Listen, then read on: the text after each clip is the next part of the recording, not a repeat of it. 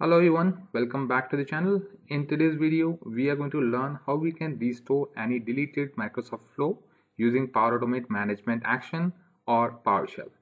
So any accidental deleted Microsoft Flow can be restored within 21 days of deletion, but after 21 days, it cannot be recovered. And once we restore the flow, it by default goes to a disabled state. We have to enable so that it can start automatically working again. So let's jump into restoring the flow. So I'm going to create one instant cloud flow and I'll choose the trigger as manual trigger and I'll name that as a restoration flow, and in new step I'll search for Power Automate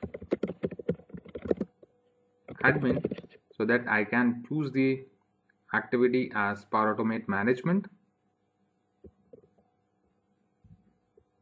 and inside Power Automate Management I will just search for the action as list flows as admin so that we can list all the flows and we can choose the environment. So I wish to choose my environment as the current one, so I'll just select that environment out of this drop down, and in advanced option I'll say top count. You can decide on it. By default it gives top 250 flows, so that's fine. I can leave that, and expand suspension info, yes, and include soft deleted flows. So the flows which are deleted within 21 days are considered as soft deleted. And in next step I can do a activity that is restore flow, and this activity I'll do once I have the flow name. So I'll just run this quickly so that we can find out the flow name which is in deleted state, and then we can recover. So you can very well do this activity in a apply to each, where you can iterate through all the flows, and if the state is deleted then you can enable it, but that will enable all the deleted flows, not the accidental one. So I'll prefer to actually run it once so that we can extract the flow name out of it. And when I expand it,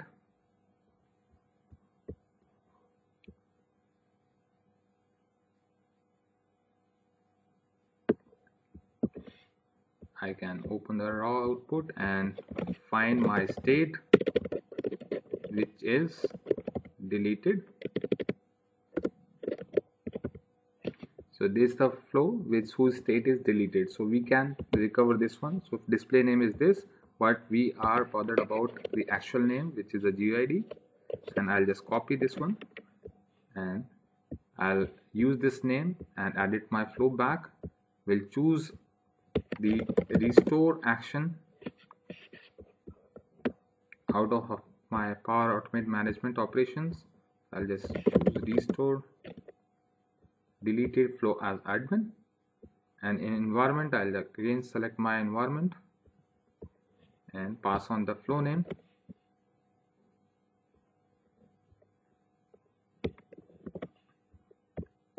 and we'll just test this one and I'll manually run it.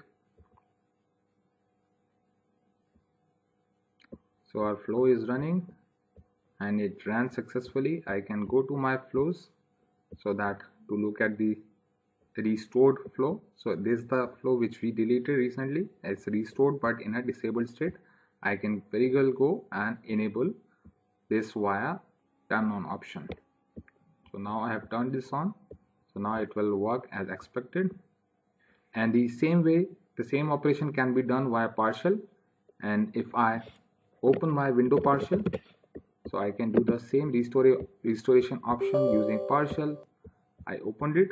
So the prerequisites are we have to install the module name for PowerShell, Microsoft Power Apps Administration.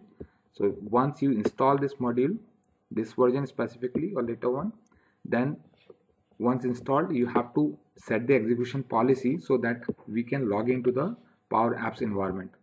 So I'm just pasting this execution policy so that we can enable the remote app login, and now I can add the Power Apps account. And so once I enter this command, it will open the pop-up window to sign in so that it can authenticate. I'll just do a authentication.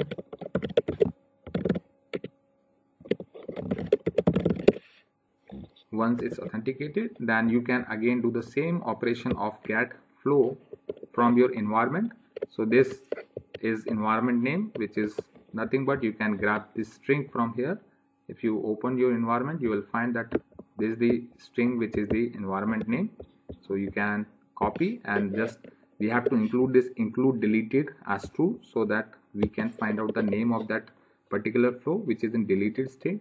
So it will give you the entire list along with deleted flows. So if I just paste it, run it,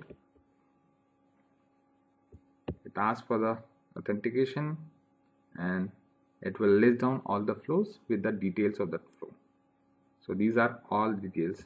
If you check this state, you will find that which one is the deleted flow, and you can copy the flow name. Flow name, we have this in property, and you can copy the flow name, and then afterwards we can do a restore command where restore admin flow environment name, again append this default to this environment name and then flow name that GUID. So copy this entire string, entire command, and then do a partial run. So it will restore that particular flow via partial.